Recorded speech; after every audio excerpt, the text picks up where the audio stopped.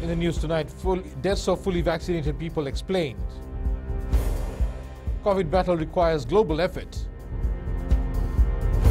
And islanders ignoring COVID-safe protocols. From the studios of FBC Suva, Edwin Nana. Pulunaka, Fiji. The Ministry of Health has explained why it has classified the death of 3 fully vaccinated people as non-COVID deaths. These individuals are the first fully vaccinated Fijians to succumb to the virus. Permanent Secretary for Health Dr. James Fong says there is a percentage of population who fall in this category because their immune system is still not strong enough. Apanisa Wangairandovu reports. From the beginning, it was clear the vaccine is not 100% foolproof, despite the high protection rate. The Permanent Secretary says people with serious illnesses will still be at risk. The maximum protection rate is 92%. And of course, 92% is not 100%. Dr. Fong explains response differs for those in this category. In this group are people who have comorbidities. The comorbidities have ranged from ischemic heart disease, morbid obesity, severe unstable diabetes, to leukemia. Their level of immune response will not be good as those who do not have those comorbidities. Fijians say the vaccine still offers hope. I think people are sick too. They need to have jab to protect themselves. I'm sickly, but I've taken both my doses and I feel fine. Personally, for me, the vaccine is safe and I feel fine despite my age. So in summary, what I'm getting at is that the fully vaccinated are more protected from the serious effects of COVID-19 than those who are half vaccinated or not vaccinated. To date, 311 COVID-19 positive patients died from the serious medical conditions that they had before they contracted COVID-19. Some had already received their first dose but are non-COVID-19 deaths. Apinisong Grandobu, FBC News. Battling COVID-19 requires a global response as no country can do it alone. Prime Minister Voring Bainimarama, while receiving 2.7 million KN95 masks in Suva this morning, highlighted that cooperation is critical in protecting people from the virus. Kritika Kumar reports. The Prime Minister says while this consignment is valued at $1.1 million, the protection offered by the mask and lives it helps save is priceless. These masks, which offer medical-grade protection, are testament to the solidarity that binds our global Fijian family. This shipment has arrived to Fiji from the Reach for Your Future Foundation in Australia, which is led by our proud son of Fiji, Mr. Ganesh Chan. Bainimarama says Fiji is well ahead of schedule to meet the vaccination target of 80% adults by October end. As we achieve new threshold for the full vaccination of our adult population, we will carefully roll back some of our health protection measures and eventually reopen our borders. The Australian Deputy High Commissioner to Fiji believes global solidarity is vital. As Fiji continue to battle outbreaks, working together, our collaboration is the way to move forward. And so I'm very, very pleased that we are continuing our support to support our Fijian while they overcome this outbreak. Bainimarama has also acknowledged the Reach for Your Future Foundation based in Australia and Wallabista Samukerevi for supporting Fiji's fight against COVID-19. Kritika Kumar, FBC News. The reluctance to accept COVID-19 public health measures in maritime islands is a major challenge for visiting teams.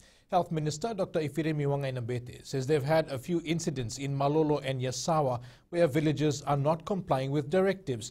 Kelly Vadala reports provincial administrators and village headmen have had to be called in to assist.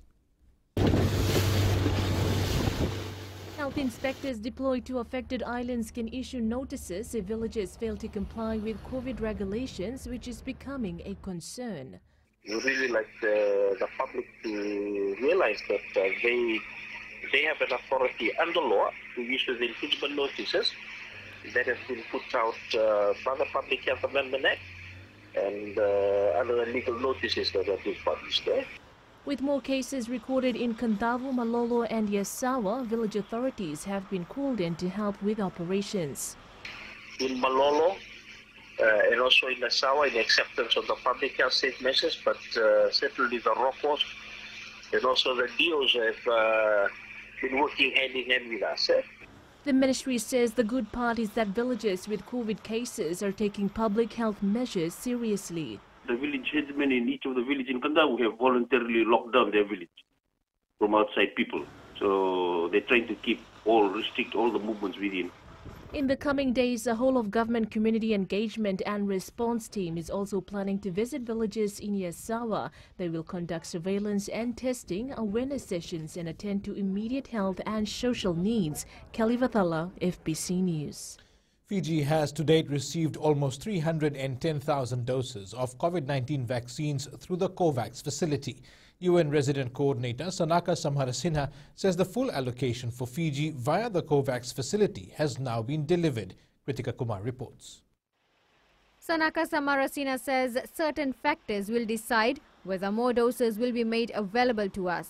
In the next round, when we look at the global supply and demand, if there is a possibility to get the and a need, in fact, for Fiji to get more doses. He adds contributions made bilaterally have enabled Fiji to access COVID-19 vaccines for its targeted population. At the moment, as you're aware, the generous contributions that are being made bilaterally, initially by India and subsequently also by Australia and New Zealand, there are quite a lot of doses of vaccines coming in to Fiji. Vaccination Task Force head Dr. Rachel Devi is urging Fijians to get vaccinated as they have enough vaccines available for all eligible Fijians. Early as possible, get your first jab, because the more you delay your first jab, the more you delay your second jab, and we really need this level of protection for everyone. Australia, New Zealand, India, the US and Japan are some of the countries that have donated AstraZeneca vaccines to Fiji. The US also provided 150,000 doses of Moderna vaccine, which is being used to vaccinate the elderly and pregnant mothers. Kritika Kumar, FBC News.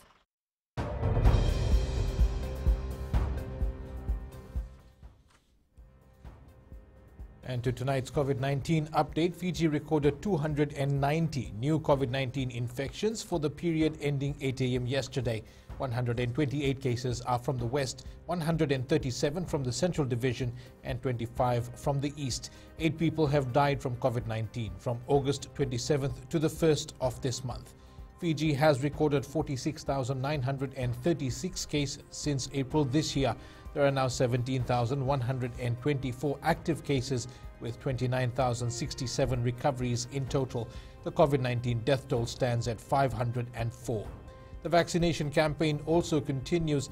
In the latest update, 560,336 people, or 95.9% of the population, have received their first dose of the AstraZeneca vaccine.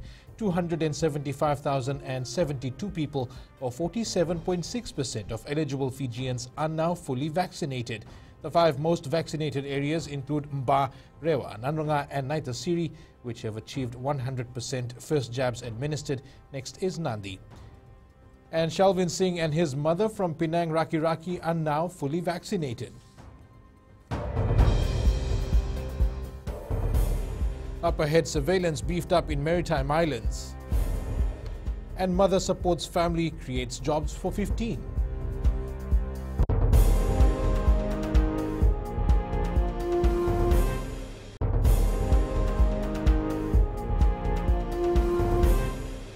Welcome back. The Fiji police force continues to beef up manpower and capabilities to track down Fijians in outer islands who breach maritime travel restrictions. Commissioner of Police Brigadier General Sitiveni Gilio says they've received reports of people in Kandavu making unauthorized trips and allegedly transporting drugs to Viti Levu. Details with Josiah Nanunga. Police officers who were deployed to Kandavu will also be tracking down those who are engaging in illegal activities. There are routes, traditional routes, or maybe known routes that drug drugs is moved along. We've acquired new capabilities, and that's what we need to close up those gaps where the landing sites of those coming in from the islands need to be interdicted. Maternity Kino Tabuki Sailasa Botena Kandavo says they are working closely with police to halt illegal drug activities in the district. I have been liaising closely with the Fiji police. I have also received reports of some villages involving themselves in this illegal act. Not mincing his words, Giliho is reiterating to the members of the force that the time of giving warnings has long gone. People continue to be irresponsible. And we call on that responsibility again. Everybody must have a sense of responsibility that we deal with this issue together. And then that freedom will come. The force will continue to take its cue from the Health Ministry to assist with the COVID response efforts in Kandavo, Malolo and the Asawas. Jose Nanuga, FBC News. The Pacific Eye Institute has had to resort to telehealth services to reach patients during this pandemic. Consultant ophthalmologist Dr. Luisa Dikamatana says some services have had to be ceased. Koroi Tandulala reports the institute was assisted with mobile phones and laptops today. The Pacific Eye Institute has implemented necessary measures to ensure they are in compliance with the COVID-19 protocols. We had to cut down on our services for the safety of the patients and also us maintaining our COVID-safe measures. So we had to stop our routine services. So with that came challenges as well.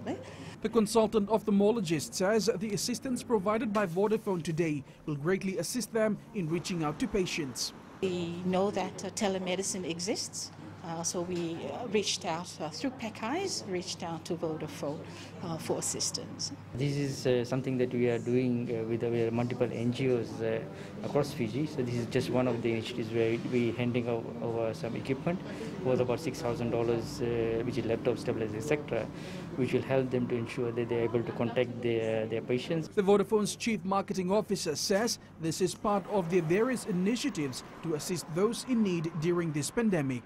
Koroi Tandulala, FBC News. The government is committed to ensuring that every Fijian is able to connect to the internet and take advantage of the many benefits of modern technology. Minister for Communications Aya Syed Kayum has told a meeting of the small island developing states that access to e-services is critical moving forward. He says there have been various incentives and tax holidays announced to attract more investment in ICT as well. We have, for example, a program at the moment calling the Connect the Unconnected. There has been a particular project in the northern part of Fiji where we're connecting about 40 different locations, schools with Wi-Fi hotspots around, schools where there's a community living around the school, nursing stations, etc. A mother of three who started a business, Lewanimbole Cultural Collection, a year ago, is now providing jobs to 15 people. Anaseni Lewavai is one of the many who lost her job due to the pandemic. However, instead of sitting around and waiting, she started a Masi business. Philippa Naikaso has more. The 48-year-old mother of three says her decision to venture into Masi business has helped her support her family during this difficult time. I thought of other kind of business to start to carry on with my life, and I thought to go back and do something that we are known of as we are Masi makers. Not only has it been successful, but she is also now helping 15 other people provide for their families. Lewavai is now inspiring youths to venture into Masi making. Majority of my market is going internationally, or even customers from overseas, they buy for our locals, for the functions that are held locally. One of her staff, an 18-year-old student from Natamboa High School, says this working environment is very educational for him. I spent wisely. I was able to buy some stuff and send it to my mother, who is in the village in Vatulele. Lewavai, originally from Vatulele, is also supporting her family in the village. Philippa Naikaso, FBC News. Coming up in world news, Colorado cops paramedics charged in death of Elijah McCain. And later in sports, Italian job for the tank.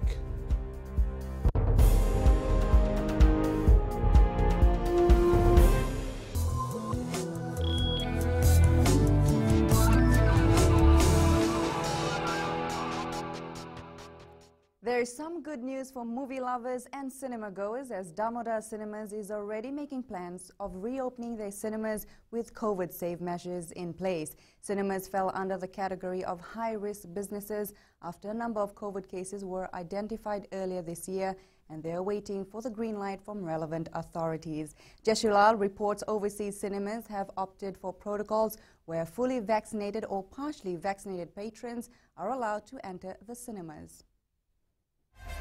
Damodar Cinemas says the cinema team is planning to put a submission of interest to open the cinemas under COVID protocols. For us, we are ready from our side. So if we get approval from tomorrow, we will open the cinemas and we will follow the guidelines and we will welcome our patrons and our employees who we're currently not working with. She says they're also in talks of rehiring their staff who are laid off, but the requirement is that all need to be fully vaccinated. Requirement is the employees, they have to be vaccinated to resume work. So from our side, of course, we are in touch with our employees and we will follow the procedure that is in place. Vinit Chand, a former employee of Damodar Cinemas, says he is hoping to be re-employed again. I think the management is currently recommending all staffs to get fully vaccinated. This cinema house saw a drop in revenue due to COVID-19 and also laid off 90% of its staff due to a significant decline in cinema business. Jeshulal, FBC News. Domestic investors are major contributors to the growth of the economy, says Investment Fiji's Acting Chief Executive Kamal Chetty. To support local projects, Investment Fiji's Facilitation Division assists with a range of service for ease of implementation. Chetty says one of their key services for setup and growth is comprehensive aftercare support. He adds it is encouraging to see local companies putting money back into the economy during these unprecedented times, showing domestic investor confidence and developing our sector-based opportunities. For the first half of 2021, Investment Fiji received over 200 inquiries, which led to a wide range of assistance and local projects being implemented. A number of local projects which are in development or near implementation include wholesale and retail, real estate, housing and tourism.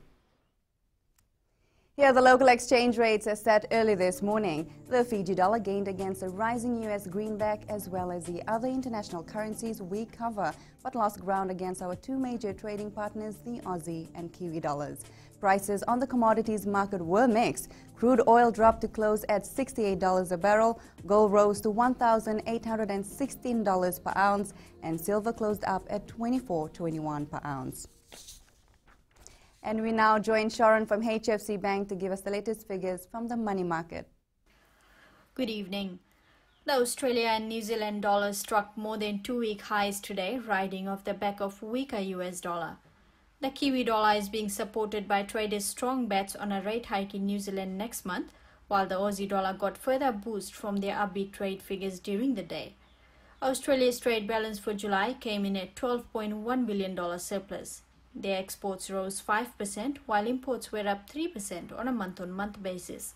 However, Australia's growing COVID cases continue to put a cap on the currency's demand. Meanwhile, the US dollar came under strong selling pressure on the back of poor US employment-related data this morning.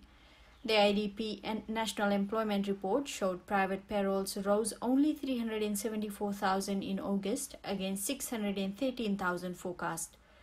The focus is now on the weekly initial jobless claims report for the US, which comes out tomorrow morning. Traders will keep a close watch on it to determine the US Federal Reserve's likely policy path. But for now, that's all I have from your HFC Bank. Vinaka.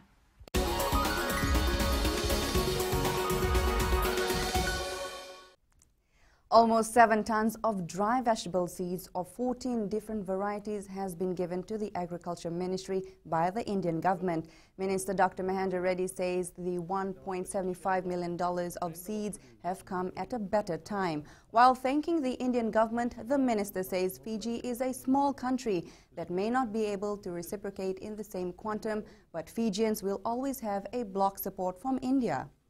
The receipt of 7 tons of dry seeds couldn't have been any better timed. It boosted our food security works on the ground. We were able to undertake country-wide support for food security and expand our support for commercial and agricultural, export agriculture as well. We in India have been largely successful in coming out of the second wave of the pandemic, and we stand in solidarity with our friends here in Fiji to mitigate the challenges arising from this deadly pandemic.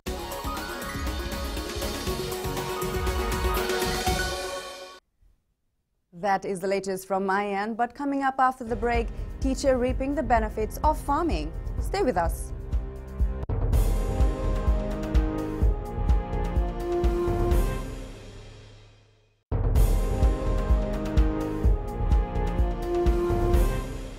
Welcome back. The rising sea level as a result of climate change continues to be an issue for villagers in Narikoso, Kandavu.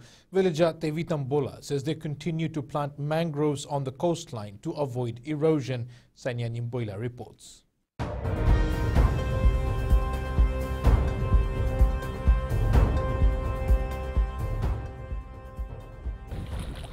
While some villages have moved to higher grounds, Tevitambola says they continue to plant mangroves to save their land.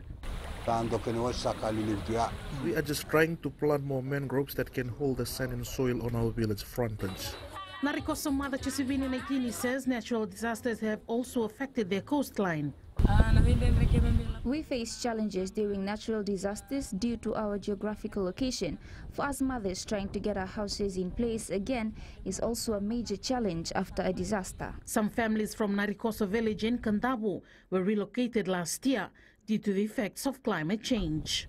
Sainia Nimboila, FBC News.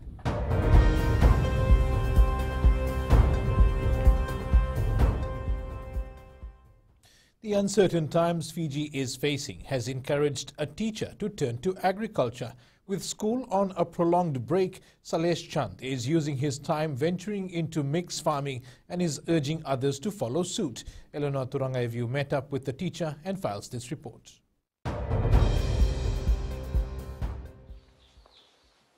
After teaching for 20 years, 43-year-old Salesh Chand is looking at life from a different perspective. We can see that the country's economy, we're having a crisis here.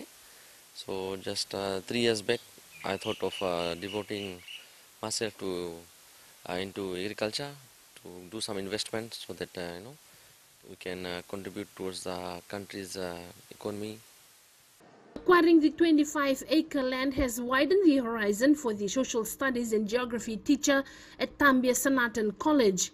He has harvested acres of cane and just recently a ton of rice. I try to do some mixed cropping. We have sugarcane plantation, but also I want to do. I'm doing rice farming as well. Just today I have harvested about 8 bags of rice. Originally from Bulileka, Lambasa, Chand grew up in a farming community. His father a farmer himself. He's encouraging young people to have a backup plan. Our children too, who are upcoming, they can have a bright future, not to just depend on the other jobs through education, but also get qualified, but also go switch into farming. According to Chand, agriculture ensures a sustainable livelihood, and with the country in crisis due to COVID-19, people should make the effort to farm, if not for commercial purposes, at least for their own consumption. Eleanor Turangaivu, FBC News.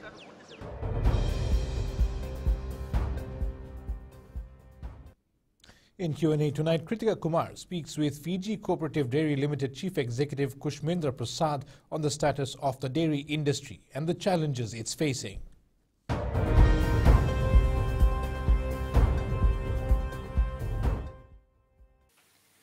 First of all, what is the current status of the dairy industry? looking at the industry milk supply, milk intake figures, we have noticed as the first quarter there is a little increase in the milk production, and then this is the colder months. While when we compare the years last year and before last year, in colder months, milk supply used to decrease as the efficiency for cows. But what we have done, we have supplement with soya meal. In terms of COVID-19 pandemic, what are some of the challenges that are being faced by the FCDCL? Our team, the extension team, is not able to reach to the farm to provide the outreach activities on the dairy farm level, and also we are finding some difficulties in getting the farm's records and calves weight and other nutritions and other testings that we were experimenting on the farms. What could be one main reason for the increase in milk supply from bulk farmers? It is nutrition feeding. Supplement feeding is one of the major important things that contributes to the increase in milk production. Supplement feeding and right practices and correcting their basics. And Jamie's here now with sports. Again, good evening in sports tonight. Fiji Women's Super W team a possibility next season. And Fiji football races against time. Details coming up.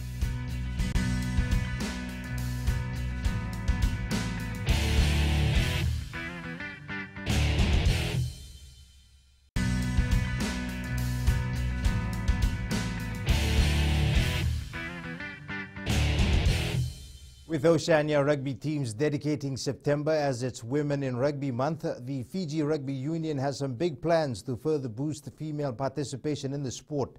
Chief Executive John O'Connor has revealed a possible Fijiana Ndrua side for next year. But wait, there's more surprises, and this time it's for women's rugby. We're currently in discussions with Australian Rugby Union to include as the Fiji Sports Commission is ready to assist the Fijiana 15s in hosting a test next year. In June, hopefully, Fiji Rugby will be sorting out who they're going to compete against. They haven't been advised yet, but the funding's available for that. Discussions are ongoing with teams that have qualified for the World Cup in New Zealand to come over. There's interest in them coming through Fiji, playing preparation matches, and then moving over to Australia, hopefully by that time. Fiji men's national sevens coach Gareth Baber has attributed much of Fiji's gold medal win at the Tokyo Games to former captain Paula Ranisinukula. Ranisinukula made a hard choice to give up his Olympic journey, but Baber says he was an important component in the team that was molded for Tokyo. Karlaini Tavi has more. Baber was stuck in a dilemma after Paula Ranisinukula chose to give up his captaincy role. I was gutted, I was losing my captain at that stage, the guy I'd seen taking us through to the Olympics. And at that stage, don't forget, Kali wasn't back either, so I didn't have Kali Nasoko. And when I look at that group, Kali with his knee, and Paula leaving, even at that stage, Jerry had been offered, a lovely contract in America. Many people have been praised for Fiji's success at the Tokyo Games, and Baber says Ranisinukula is one of them. The Olympics was a step too far for Paula. Paula had to go and do other things, and his body was getting to a stage where he needed that to happen as well. And, he was part of that journey. The team wouldn't have won if Paula hadn't done what he'd done in that part of that journey. I don't believe in it. I believe it is a full 4.5, 5 years. And everybody who invested in that period of time was rewarded. And I messaged Paula, I spoke to Paula and said, look, this is part of you as well, mate. This is what you... After Ranisinukula left, it was up to the management to put together a team for the Olympics. Came together as a group and the boys played. I know there was quite a lot of talk, about them playing as a team, but you know what? If you're not covering the mileage internationally as a Fiji team, you got to do it locally. You can't train combinations, you got to play combinations. Now the focus shifts to the Commonwealth Games and the HSBC 7 Series and putting together a new team to take Fiji forward. Karlaini Tavi, FBC Sports.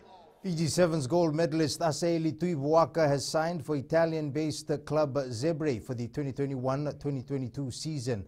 Fresh out of the Tokyo Olympics, the Namosi native says he's excited to join a club of Zebre's caliber. In a statement, Zebre Rugby Club President Michele Dalai says they're happy to give the city and the fans an Olympic champion like Tuipuaka. Tuipuaka is expected in Parma in September and will make his international debut for Zebre at the United Rugby Championship and EPCR Challenge Cup. Time is running out for the national football team that needs to begin preparations for the 2022 FIFA World Cup qualifiers. The Fiji Football Association awaits approval from the Ministry of Health before they can make plans to gather squad members at its football academy in Ba. Venina Rakautonga reports. It'll be a race against time as January draws closer. We can start in October or latest in November, and we will have a good maybe 1 or 2 camps before we go into the final camp before the World Cup qualifiers. Fiji FA Chief Executive Mohammed Yusuf says all they can do now is wait. We only have 2-3 months to prepare for World Cup qualifiers, and we need approval to get our team in Ba and train in a bubble with the gates closed and nobody will enter the place and all that. Yusuf says the return to play protocol is designed in such a way that it won't be an inconvenience to the authorities. The program and this training camps will not be any burden to the health ministry in terms of resources and for the frontline workers being engaged. We will do everything ourselves. The 2022 FIFA World Cup qualification will be held in January with a venue yet to be confirmed. Venina Rakautonga, FBC Sports. Team Fiji Paralympic coach Freddie Fatiaki is impressed with the performance of Fiji's 2 representatives at the Tokyo Games. Inoshi Matea finished 10th, throwing a season best of 42.55 meters in his Paralympic debut. And while Iosepo Rakesa couldn't compete in the shot put on Monday, he remains focused on his next event, the men's javelin F41. For the first time, I would say they are doing with the current distance that they have and the environment they're in. So we do look forward for them coming back into Paris in the next 3 years' time. Enforcing the right protocols at club level is a crucial step for Bowls Fiji. While members are receiving their jabs, the worry lies around the safe management of the clubs and the crowd when bowlers return to the greens. Tali Materakula has more. COVID-safe procedures have been mapped for all clubs, its members and guests. How do we manage visitors, guests that are coming into the club? We need protocols around or procedures around.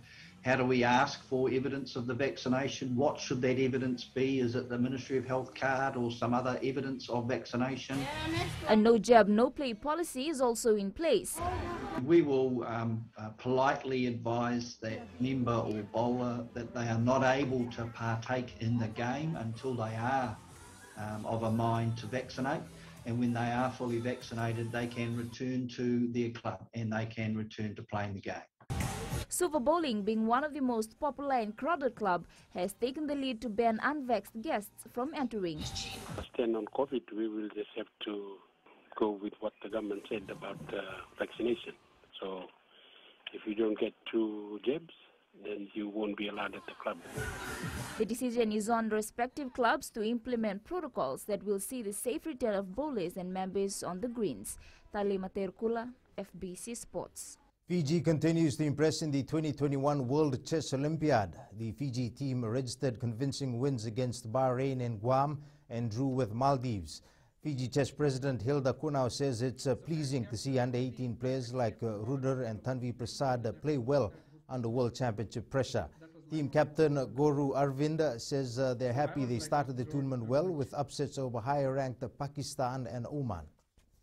That's it from Sports Tonight. Coming up in Weird and Wonderful, Elephant Orphanage records rare twin birth. This and more after the break.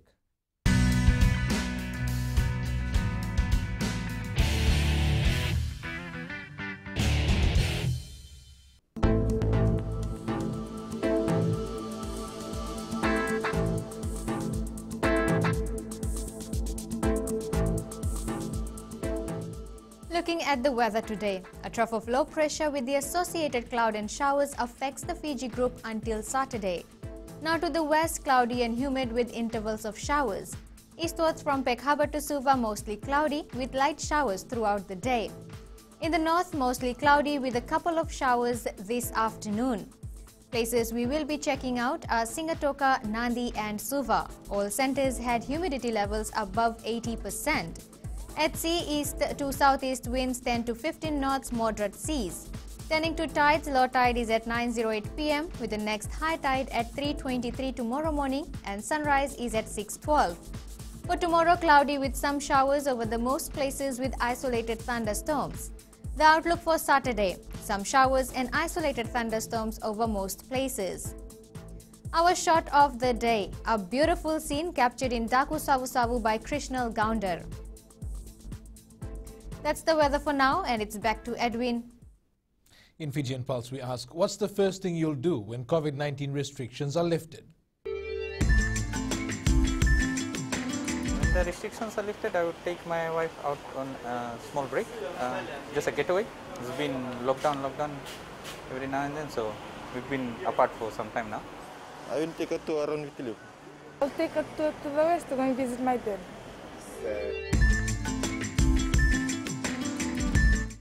Recapping our main stories, deaths of fully vaccinated people explained, COVID battle requires global effort, and islanders ignoring COVID-safe protocols.